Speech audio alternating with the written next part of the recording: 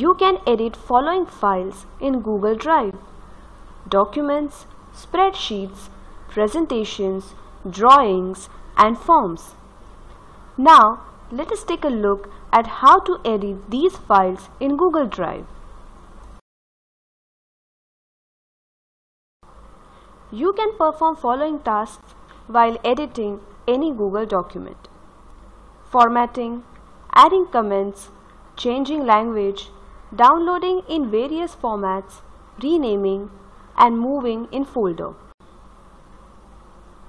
First, let us take a quick look at interface of Google Document. This is Google Document interface. Let's take a quick look at it. This is document title. By default, new documents are named Untitled Document. Simply click on the title to change the document name. This is the menu bar. Click a menu to see available commands and options. Google Drive automatically saves your changes as you work. The Save Changes notification lets you know that your document has been saved. This is a Shortcuts toolbar. This toolbar provides convenient shortcuts for formatting the document text. This is the ruler. The ruler is useful for setting margins, indentations, and tab spots. The collaboration options allow you to share your document with others and make comments as you work. Using File tab, you can get access to various options where you can share, rename, copy, move, or delete the existing document. You can also create or open a new document. You can change the language of writing by clicking on Language. It provides you with various language options like English, Marathi, Hindi, etc. to choose from. If you wish to download any document, you can do that by clicking on Download As. You can download the selected document as Microsoft Word, Open Document format, PDF format, etc. You can select Page Setup option to change page orientation, margins, or paper size. You may find that sometimes it is easier to copy and paste text that repeats often in your document. Edit button gives you access to Web Clipboard option. The Web Clipboard collects copied selections and allows you to choose which selection to paste into the document. This can be helpful when you need to repeat text several times in the document. Now, let us see how to use Web Clipboard option. Select the text you wish to copy. Click the Web Clipboard button.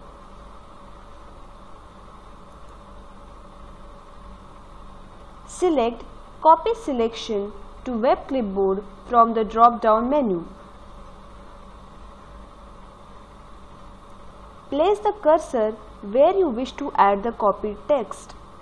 Click the Web Clipboard button and drop-down menu will appear. Click the copied text selection you wish to add and then select Paste as Rich Text from the Paste options. The text will appear. A hyperlink is a link to a web address or URL. If you want to include a web address in your Google document, you can add it as a hyperlink. To insert a hyperlink, select the text you would like to make a hyperlink. Click the Insert Link button or right-click the selected text and click Link.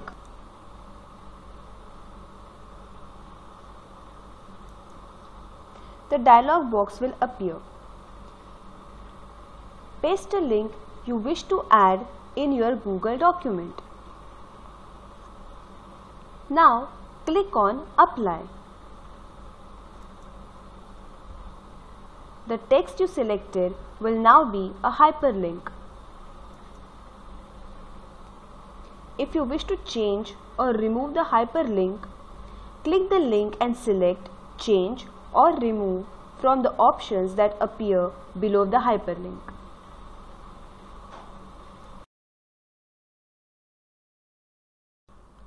Google Spreadsheet functions similar to Microsoft Excel. You can add data, segregate data, calculate sum, find average, add formula, etc. Google Spreadsheets can be used to perform calculations. Now we will see how to create simple formulas in Google Spreadsheet. For creating formula in Google Spreadsheet, select the cell that will display the calculated value.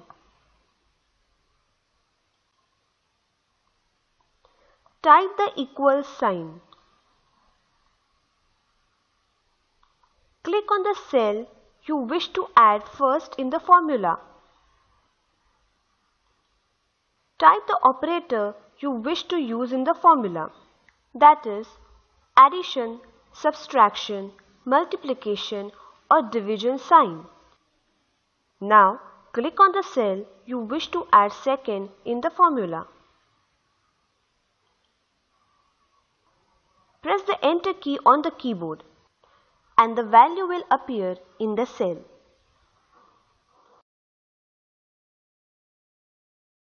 Google Spreadsheet provides a variety of common functions that can be useful for quickly finding the sum, average, count, maximum value and minimum value. The sum function adds all the values of the selected cells. The average function finds the average of the values. The count function is useful for quickly counting items on the sheet. The max function displays the highest sale value, whereas the min function displays the lowest sale value. For using the function button, first select the range of cells. Now select function button and choose the desired function from drop-down menu.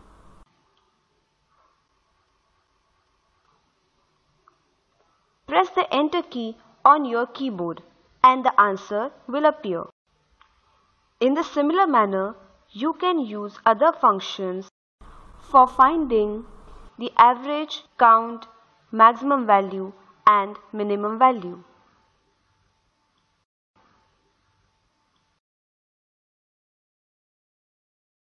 To create a filter, click any cell that contains data. Click the filter button.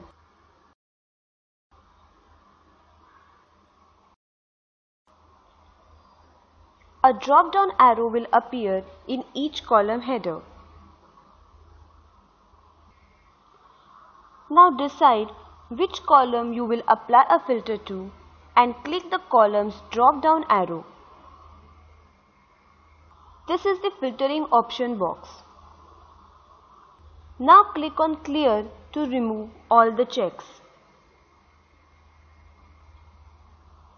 Select the data you wish to display on the spreadsheet. Click on OK.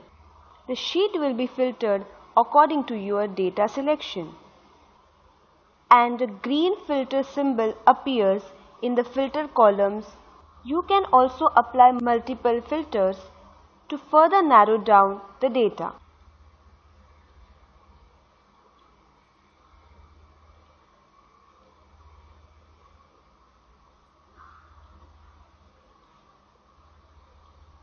Click the filter button to clear all the filters.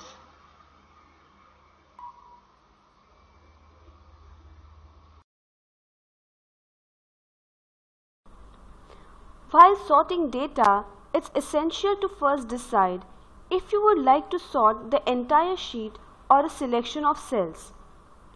Sort sheet organizes all the data in your spreadsheet by one column. Related information across each row is kept together once the sort is applied. To sort a sheet, first decide which column you wish to sort and then click on a cell in that column. Now click on Data and select Sort Sheet by Column A to Z if you wish to sort data in ascending order, or Sort Sheet by Column Z to A if you wish to sort data in descending order. The sheet will be sorted according to your selection.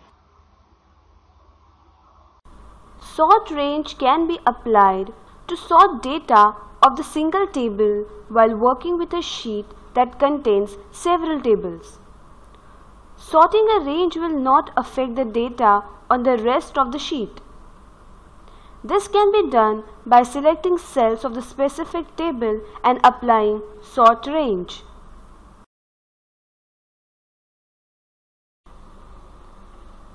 You can create and edit a presentation in the Google Drive. It has similar features as Microsoft PowerPoint. It allows adding background, changing layout, and animation for the slide transition. Now, let us take a quick look at these features. This is the Google Slide interface. You can click here to rename the presentation. You can use various menus from menu toolbar like File, Edit, View, etc. for performing various actions on your presentation. You can use shortcut toolbar for formatting and editing your presentation. Using shortcut toolbar, you can also change background of your presentation. You can select specific layout for slides. You can choose themes for your presentation, and you can add animation to your slide transition. You can share your presentation and work collaboratively by clicking here. You can also add comment by clicking on Comments. To run the presentation, click on Presentations. Click on Slide and press Enter to add more slides to your presentation.